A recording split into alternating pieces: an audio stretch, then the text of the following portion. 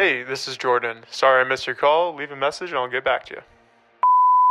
My name is Jason Abraham, and I'm calling to thank you for supporting the High Fives Foundation and to tell you the positive impact they have had on my life. I was injured while skiing at Squaw Valley in 2015. I took a bad fall and dislocated my neck, causing permanent damage to my spinal cord at the C6 vertebrae. At the time, my son was only 4 years old, and immediately my thoughts went towards my family and how this would affect them. More specifically, I didn't know if I'd ever be able to teach my son about all the amazing outdoor activities I love so much. Roy came to visit me while I was still in the ICU at Renown Hospital.